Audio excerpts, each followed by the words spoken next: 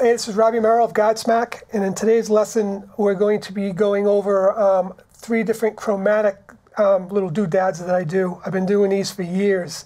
I'll do them right before I'm warming up, right before I go on stage. When I'm home I'll do them. I'll slow them down a little bit and try to work on my technique. And you'll see some of my technique's not where I would like it to be, but I'll show you where you should be with it. And so the first one is basically something I've been doing for a very long time. I forgot where I got it from, but it's just your basic 4 fingers and then 4 frets, and then you go in. You can do it in 1/8 notes or single notes.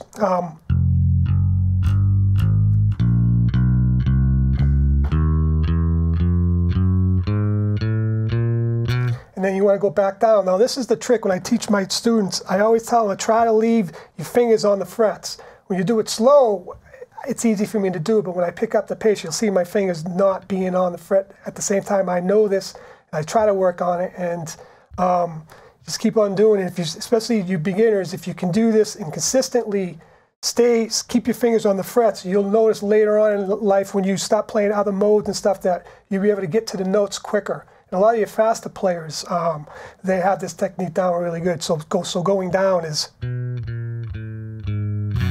See how I'm leaving my fingers up? So you want to try to keep your fingers on the fret.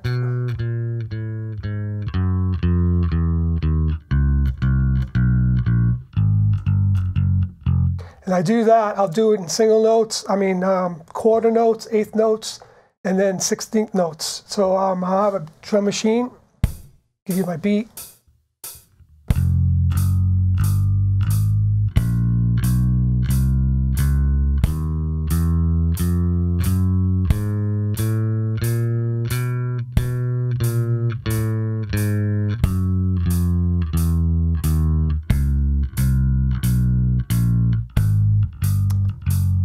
Eighth.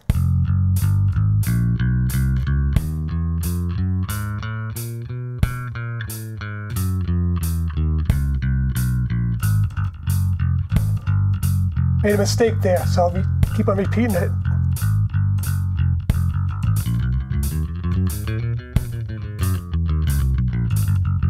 So this right here is basically, once I do it here, then I move it up each fret. I go all the way up the neck.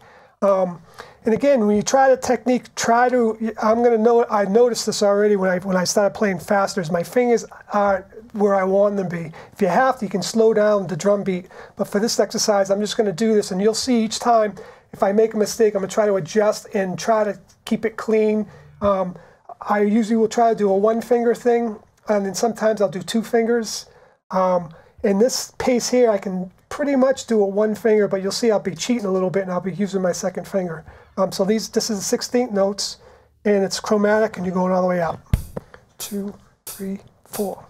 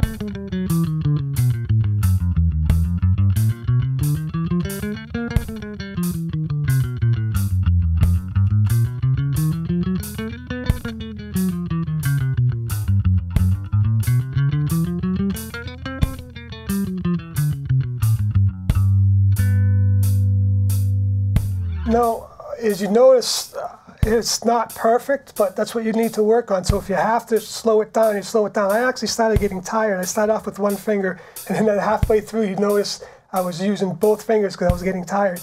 But this is a really good for beginners too.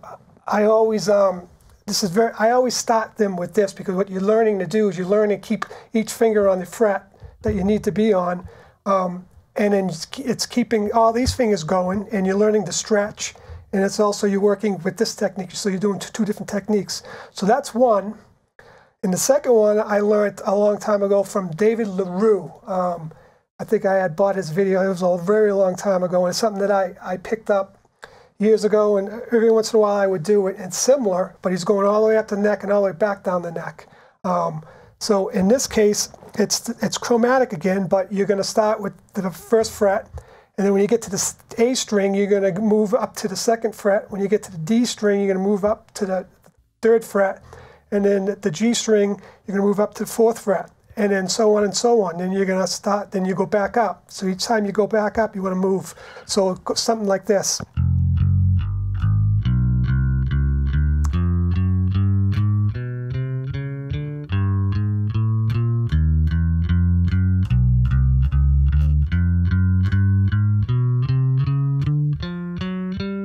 And you go back down.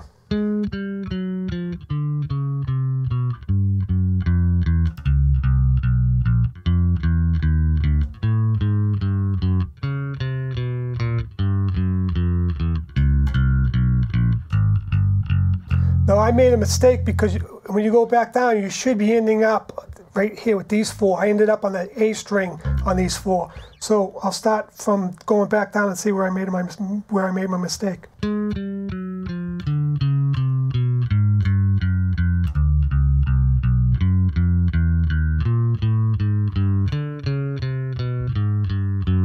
Here we go. Leave it in. Leave the mistakes in. Again, even when I make mistakes, you got to get over it, and then repeat it until you get it. You know, you don't have to. You can just. That's what I did. It took me 3 times to get it, but I finally got it. So even if it takes you 8 times, you know, wherever you make your mistake, start there until you get it right. So in that case, so that's like I did 8th notes.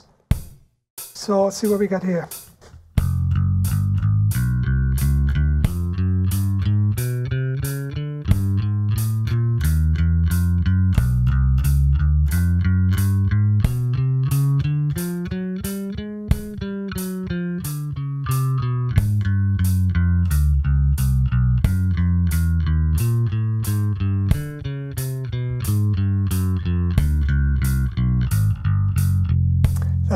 That's 8th notes. Now I'll do 3 notes. Oh. I'll find the triplets.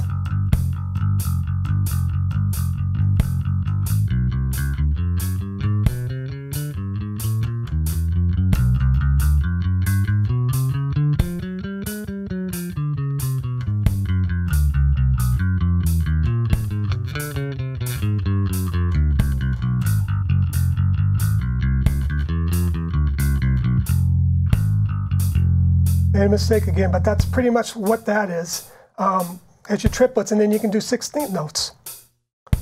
2, 3, 4.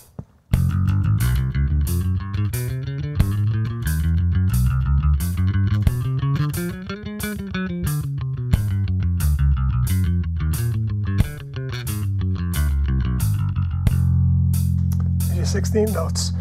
So what I need to do is redeem myself, go back to 3 notes and get it right.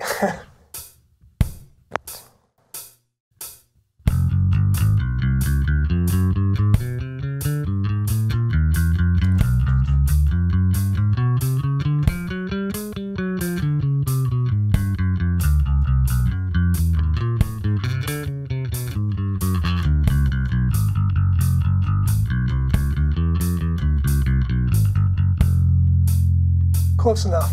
Close enough for rock and roll. Again, these are all just basic stuff, real basic. That's a fun one. So you can start off with your quarter note, then you hit your 8th notes, then you hit your triplets, then your 16th notes, and then later on, I can't do it, but you can do 6 notes at a time. I have to slow it way down. That's, you know, do those for now. And if your fingers they start hurting, you know, take a break from it, because you're working, stretching your muscles and your tendons and all that stuff. So it takes years to not feel the pain. So the next one I'm going to do, next chromatic thing, is I learned from Tony Rambola, my guitar player for Godsmack. He basically gets up in the morning and he'll do an hour routine and he'll play, we'll take a break, play. He plays all day long. And I was listening to him do this, since I do those two chromatic things, I was him doing one. I'm like, oh, that's a pretty cool thing. And he showed me at night. He does it for all 6 strings, so I kind of reworked it so it works on the bass.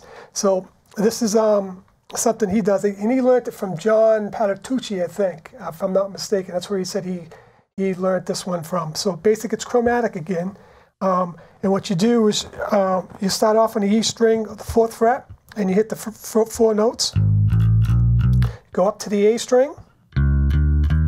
Stay on the A string, but you're going to go half step up. So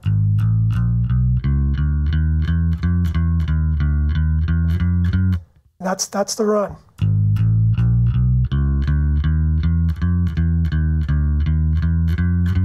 And then you start on the D string on the A flat. That's where you started your octave, and you do the same thing.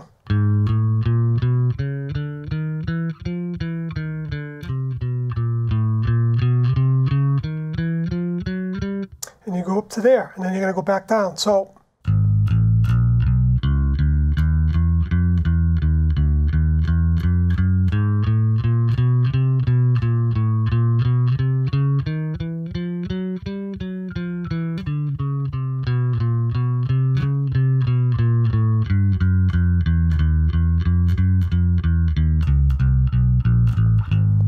now it's confusing, so I'm going to do it again slow. This took me a little bit of time, as you can tell. It's like, holy schmoly, especially when you start moving up a half step. So I'll do it slow again. Go up to half step. And then from there, you're going to do it, go back up, and you jump up to that note.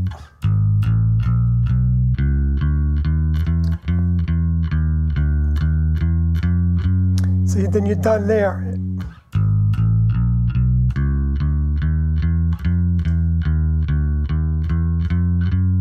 And then think of it as an octave. You're doing the same thing, but you're going up to your root note, your octave.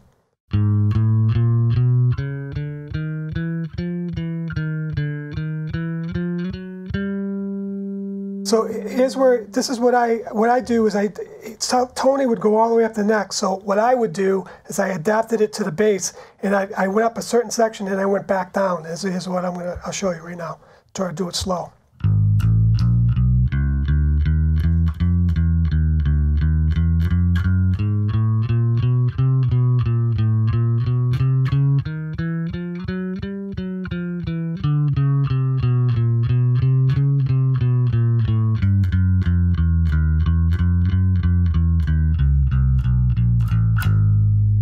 That's how it goes. So I'll do it now with the drum machine.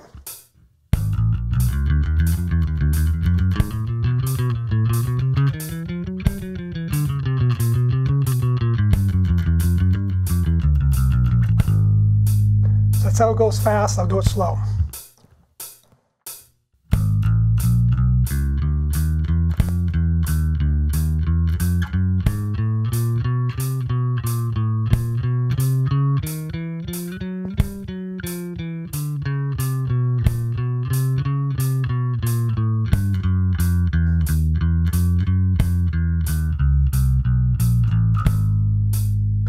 That's it slow. This is a really good one. I call this one a tongue twister, because when you start to learn it, you're going to notice when you move up, that's when it starts. Your mind starts going crazy. Again, this is a fun one to do. Do it slow, and then you work your way up. Again, I'll do it with quarter notes, 1/8 notes, and 16th notes. So that's my lesson for the chromatics, and hope you enjoyed it. And I will see you soon on the next lesson.